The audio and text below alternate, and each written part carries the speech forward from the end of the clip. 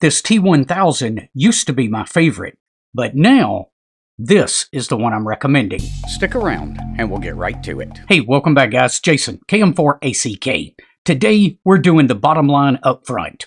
If you've got a SenseCap T1000, you've got to check out this new WisMesh Tag.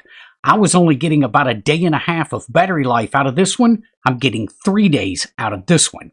And it's got a better IP rating. Not to mention, the cost is the same on either device. One of the reasons I'm getting better battery life out of this one is because it's got a bigger battery, while it is not significantly bigger physically than the T1000. This one though has a 1000 milliamp hour battery, and that T1000 only has a 700 milliamp hour battery. So that does explain part of the difference.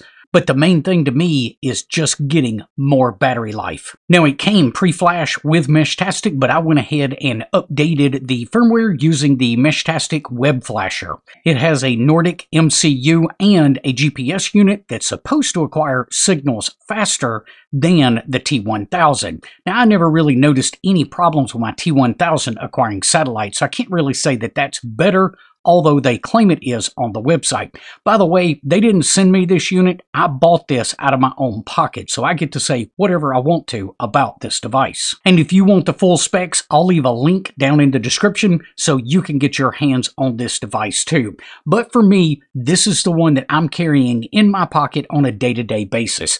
I just added a little bit of paracord and a carabiner so I can clip it to my pants, and then even slide it in my pocket if I don't want it bouncing around. If I happen to have my backpack with me, well, I just clip it right on the back of the backpack. The IP66 rating of this device means you don't have to worry about it if you get caught out in a storm. I've been carrying this for over a month now, and I have been very, very pleased. I honestly thought that first time that I got 3 days of battery life out of it, it might have been a fluke. But after recharging it multiple times, I'm still getting 3 days of battery life out of this unit, and to me that just makes it a little bit easier to manage than the T1000. From my experience, I'm seeing similar range out of the two devices, and they are so close in physical size that I don't even notice the difference. And over the last 6 weeks or so, I'm only carrying that T1000 when it's time to charge the WisMesh Tag. If you found today's information helpful, be sure to give us a thumbs up before you head off. We will see you guys on the next one. Until then, 7-3.